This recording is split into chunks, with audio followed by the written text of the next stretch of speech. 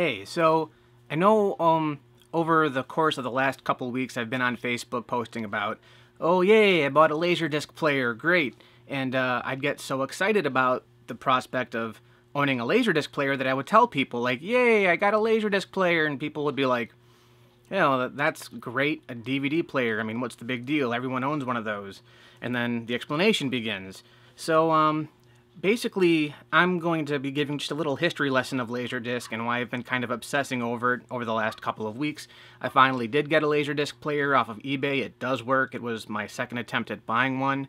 I can finally watch Ghostbusters on Laserdisc. But first, a little history. Today, I mean, there's several different ways of watching movies. Obviously, I think most people today are watching them on Netflix, streaming, digital copies that a lot of the times come with your Blu-rays.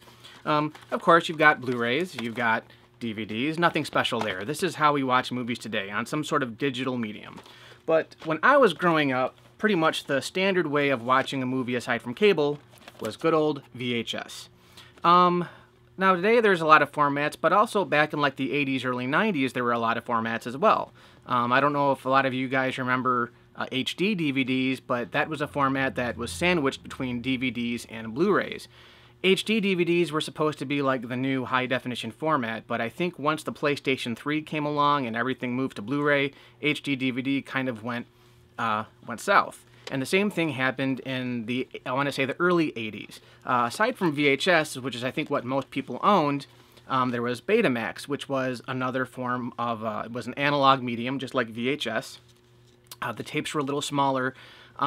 Supposedly there was better quality on Betamax, but because of the pricing differences, VHS won out in the long run. And for probably, I want to say, 20 years, this is how you watched movies. But there was another format that didn't really catch on, and that format was Laserdisc. And I'll go over all of kind of like the pitfalls of why it failed or why it didn't take off at least. Laserdisc was actually pretty popular in Japan, and what it is, it's pretty much the precursor to DVD. It's the same, a lot of the things that just became commonplace with digital mediums like menus and things like, well, Laserdiscs didn't have menus, but a lot of the things like chapter skipping and chapter forwarding and that kind of things, frame by frame, that originated with Laserdiscs. For starters, let me explain why Laserdiscs probably didn't take off. This is a Laserdisc. This is not a record, which is what my wife thought at the time when she bought it. This is a Laserdisc. This is a VHS.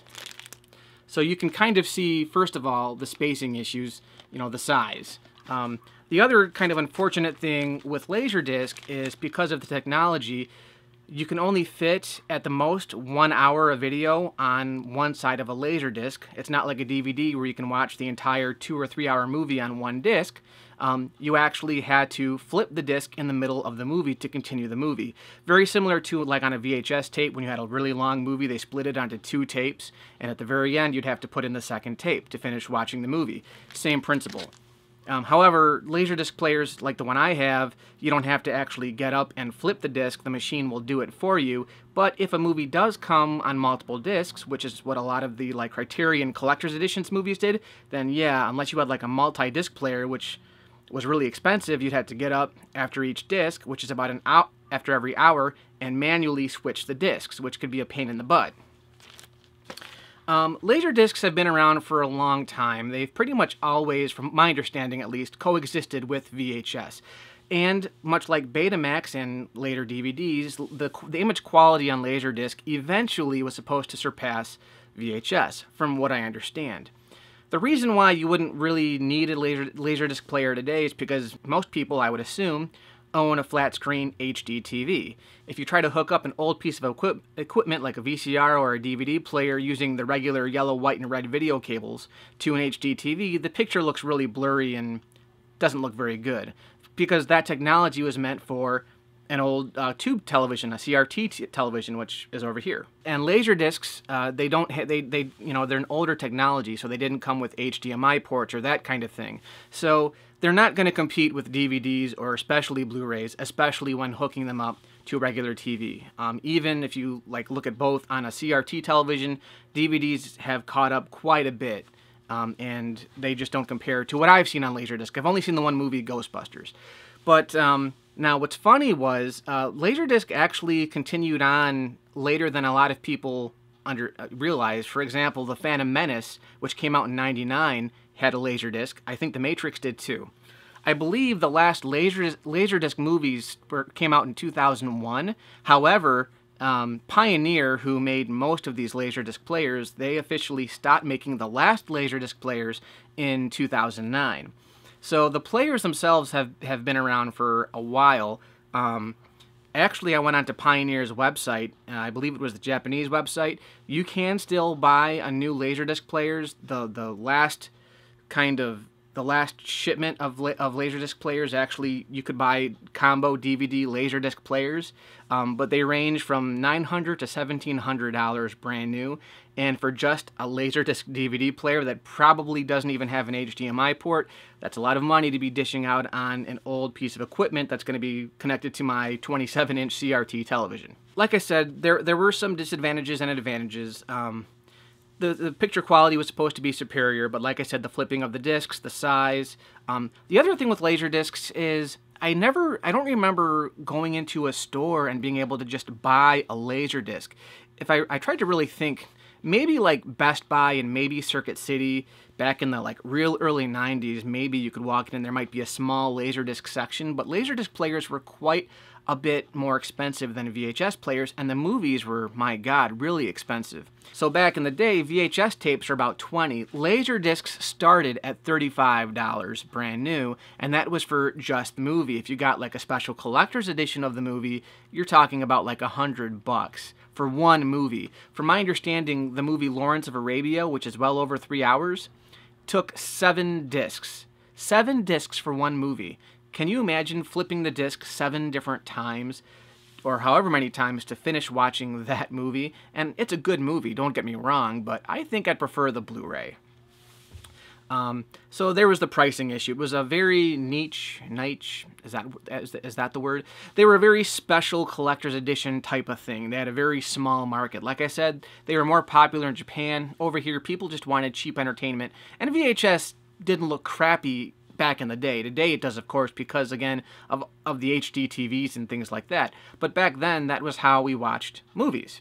So why I wanted to get a Laserdisc player, this is going to sound really funny, but my wife started picking me up a vinyl collection, records. I had a record player back in the day. I didn't actually grow up with records. I mean, they were there when I was a kid, but CDs back in the late 80s, when I was like 5 years old, coexisted with records, and more people were getting CDs because, you know, they were smaller. There was a debate of whether or not the sound was better. A lot of people will swear that vinyl will always sound better than CDs. I recently bought a record player, but it's got like these really crappy tinny speakers on it, so if I use that thing back there, it's a Crosley that I bought for like $70. You know, CDs to me sound better because I have more recent mediums that I can listen to CDs on with better speakers and things. But that's just my setup. So she was at this place, Second and Charlie's, which is basically, think of it as a Barnes & Noble's that also sells a bunch of used stuff. Used, video games, as early back as Super Nintendo games. They sell used CDs. They don't, as far as I know, specialize in selling Laserdiscs, because she bought me this. It's Ghostbusters. She thought it was just a vinyl, the soundtrack. But I looked at it, and I pulled it out, and I'll show you what a Laserdisc looks like. This is a Laserdisc. It's about the size of a record. It's a little thicker, actually. If you took 2 records and put them on top of each other like a sandwich, that's the thickness of a typical Laserdisc. Looks like a big CD. What's kind of interesting about this is, from what I understand, only the audio on a Laserdisc is digital. The actual picture is analog, like a VHS tape. And I'll show you what a Laserdisc looks like in a minute. I'll pop this in and kind of show you what it looks like. I don't really know what that means in terms of picture quality. I mean, I know in digital, the picture is displayed in 0s and 1s. But in terms of picture quality, when you look at this Laserdisc, it'll look very much like a VHS. It'll look more like a VHS picture than a DVD picture. So that might be what they mean. But I also want to compare, just to show you this next to a record. Okay, just so I can compare, this is a VHS tape. I'll pull it back a little bit. That's a CD, or a DVD, sorry. much smaller and more compact than a VHS. Now, that's a vinyl record because it's black, and that's a Laserdisc. So, in the same frame here, I've got a DVD, a record, and a Laserdisc, which is one reason why DVDs took off and Laserdiscs kind of went south. So, here's a record side by side. This is, I believe, the Rocky IV soundtrack. This is the Ghostbusters Laserdisc. You probably can't tell really in this video here. The Laserdisc is slightly bigger in diameter. Let's see if I can show you the widths of these. Yeah, you really can't tell on camera. But the Laserdisc is, well, a little thicker. Not, like I said, if you took two records and stacked them on top of each other, that'd be the size of a Laserdisc. So yeah, that's another reason why Laserdiscs probably didn't catch on. Now I'm going to show you kind of the features of a Laserdisc player. It's from what I can understand, just from the Ghostbusters Laserdisc, a lot of the features kind of operate the same way as the DVDs. Now the Laserdisc player that I have, the buttons on the actual player, there's a lot of buttons on this thing. None of them really seem to work. I mean, the play button works and all that works fine. It plays a disc. But I did order a remote off of eBay. A lot of these units actually don't come with remotes. You have to remember, I'm not buying this new. This is basically a piece of equipment that's been sitting in someone's garage for probably 15 years. And just sat there collecting dust, and they were like, well, time to get rid of it. The price, with shipping and everything, I probably spent about $135 on the unit. The remote was like another $13.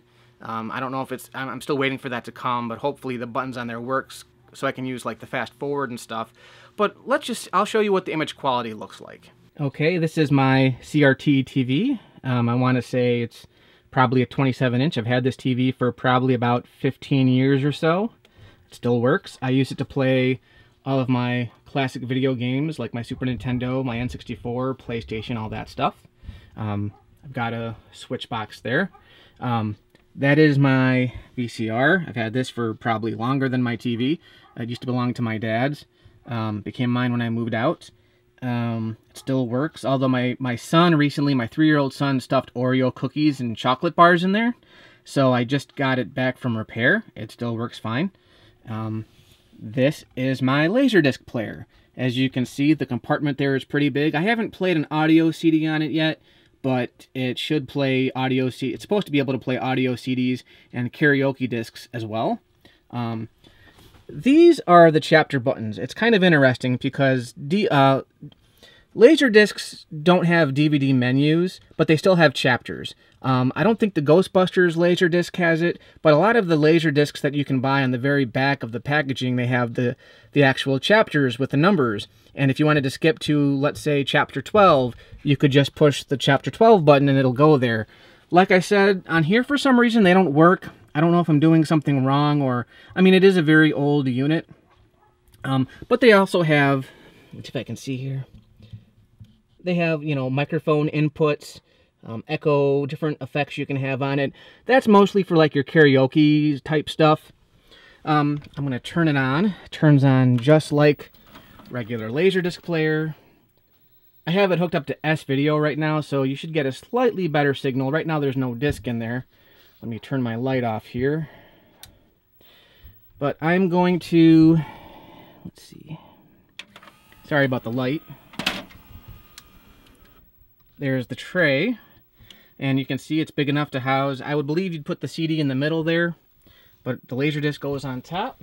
As I mentioned before, Laserdiscs were typically two-sided, so side A, side B. This player, I've actually watched the whole movie. It'll actually flip the disc for me. We're going to put it on side 1. It doesn't really matter. I believe you can put it on either side and start it on whatever you want, because I will show you. It's on there like that. Right there, disc side A, disc side B. So even though it's on disc side A or disc side 1 right now, I can push the B button and it'll automatically play the second side of the disc. So this is hilarious. I'm going to close this up and watch this intro here. This is funny. So it's going to start playing, much like a DVD player. It should start playing by itself. There we go. Look at that intro. That is a trippy 80s intro right there. Laservision. And it's working. We are now watching Ghostbusters on Laserdisc. I don't have this hooked up to a great sound system, but the sound sounds pretty good. I'm sorry for the flickering there. It's just the way the camera records the TV. But as you can see, when it faded to black just now, there's all these artifacts in there. It looks very much like VHS. It's very kind of grainy. The other thing you'll notice is this is a full-frame Laserdisc. Movies at the time, like VHS movies, a lot of us, we watched full frame. I mean, we didn't even know what letterbox was. So it was very awkward for me to watch this movie because I've seen the widescreen version on DVD so many times that it's very distracting. Why full frame is distracting, and I'll explain that in a minute. I'm not going to show the whole movie here, but I'll show you something else. So about an hour into the movie stops to flip the disc, and I can't fast forward it right now, and I don't really want to sit here for 2 hours and show the whole thing. But I'm going to go to side B. So I push the side B button. And I think how it works is it's not actually physically flipping the disc. There's a little laser inside that comes around and reads the opposite side of the disc. So here we go. This is funny. It starts with the same intro. So at first when I saw this, I thought it was starting the movie over again. But no, it says side 2. Why doesn't it just start the movie up again? I don't know. This is where the second... So this is right after the scene where Louis Tully, Rick Moranis' character, gets possessed in front of the restaurant by Gozer. That was the end of side 1, and it takes off right from there. If I were to watch the movie all the way through, it would basically stop for about 15 seconds, give me a blue screen while it flips the disc, and then it would start here. Not a big deal, but again, with DVDs, that doesn't happen. So yeah, there's Ghostbusters on Laserdisc. I actually recently bought the Star Wars trilogy on Laserdisc. It's this massive box set. It was relatively expensive or relatively not expensive, depending on how you look at it. Compared to like the Blu-ray package, which is like 99 bucks, I spent a little less just for the original trilogy. Apparently it's brand new, never been opened. I kind of find that hard to believe, but that's what the seller listed it as, so we'll see. I'm praying to God. It's supposed to be like a 9-disc set. It's like 2 discs per movie. It might come with some special features, so I don't know. I've never actually owned it.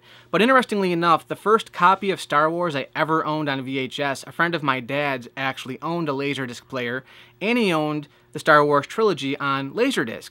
So he transferred them over to VHS for me so I could have my own copy. And it was kind of weird because growing up, I'd be in the middle of the movie, and then all of a sudden it'd go to a blank screen for like 15 seconds, and the guy who recorded them for me explained it to me, but I'd never actually seen a Laserdisc firsthand. So growing up watching Star Wars, I always remember, especially the original film, exactly when it would cut off. And it was just so kind of funny. It wouldn't cut off in the middle of action. They'd always try to find the best place to cut. You know, you didn't have a guy flying through a wall and then all of a sudden it would stop and go to the next scene.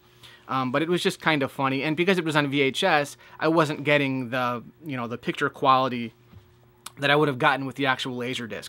Also, in 2006, when they released Star Wars with the theatrical versions as bonus features on the second disc, apparently those Laserdiscs were the masters that those originated from. So basically, when you're watching those, you're watching a Laserdisc transfer, which, from my understanding, isn't even a good transfer. I don't know how Laserdisc exactly transfers to DVD or how that process. I mean, I know, I've recorded footage before, but I don't know why the transfer would be worse on DVD. I don't really know, but I have seen those DVDs. They don't look great, so I'm hoping the Laserdiscs look a little better than that.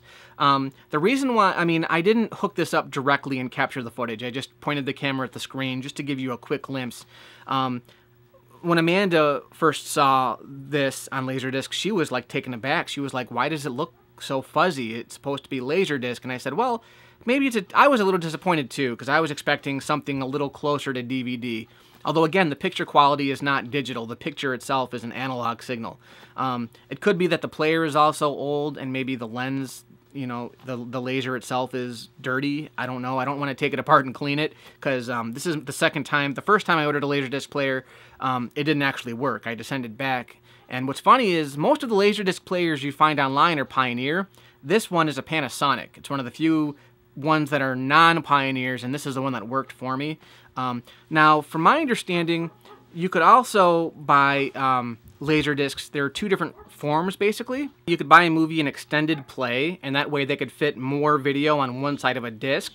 But you lessened the quality a little bit if you did that. Then there were like the better versions, which you could only fit half an hour on each side of the disc, so you'd have more interruptions during the movie, but you'd have better quality, which I think is how the Star Wars ones that I got are, which means it's gonna be flipping a total of 4 times during a 2-hour movie. So again, kind of see why Laserdisc didn't really take off. The other thing I wanted to talk about briefly is the full frame versus the widescreen. It's kind of pointless to talk about it now because with Blu-rays and digital and everything, most things are widescreen. People's TVs are widescreen, so no one really talks about pan and scan and widescreen. And actually, that Laserdisc version of Star Wars that I was talking about was widescreen. It was letterbox. That was the first time in the early 90s that I'd ever heard the term letterbox. And back then, like everybody else, I was like, why is it like that? I'm missing like half the picture is missing. It was like a rectangular picture with 2 black bars. On a CRT TV, it looks kind of weird. And back when Laserdiscs were coming out, you could kind of buy both, I guess, if you wanted to. Some movies were full frame and some were widescreen. It wasn't like as prevalent with when DVDs first came out. You could kind of choose, do I want full screen or widescreen? Today, I think everything is widescreen because no one owns a CRT TV anymore. But I was watching Ghostbusters, and it's real awkward because a lot of the times in the frame, the movie was shot so wide that when there's like 2 people talking, the movie tries to zoom in to both people at the same time, and it's like it can't figure out where to focus on. So you'll hear like Peter Venkman talking and Sigourney Weaver will be talking, but you only get like half of their faces in the frame. It looks weird, and I remember having arguments about this like 10 years ago when it was still kind of an option, and some people had a hard time understanding what I was talking about. But watching it today, like it's night and day. Like I can't believe we actually settled for pan and scan back in the day, because for 20 years we watched movies like that. You know, we didn't know that, oh, movies are different in the theaters than they are on the TV screen. But it's a huge difference, and thankfully, because of widescreen TVs and everything else, we don't have to deal with that anymore. The movie you get in the theater is pretty much the same thing, unless it was like shot in IMAX or something, as it is at home. So a little disappointing there, but I'm still really glad I got it. This is just a little, history lesson of Laserdiscs and why I got a Laserdisc player. And you can go on eBay and get like 20 Laserdiscs for like $50. I mean, they're a little more expensive than VHSs, but they're a collector's item in their own right. Like VHS tapes, you can go into a Salvation Army and like buy like a VHS tape for 50 cents, if not less. They're not really collector's items. They take up space. As do Laserdiscs, but you're not going to go into a Salvation Army or anything like that and necessarily find a Laserdisc movie. So even though they're still obsolete, they're kind of a rare specimen, and they're kind of special in their kind of awkward way. So this was just a little, video that I wanted to put together to kind of show you guys what a Laserdisc was, and all the pitfalls and the trials, the tribulations, and all that good stuff. So if you'll excuse me, I'm going to go watch some Ghostbusters.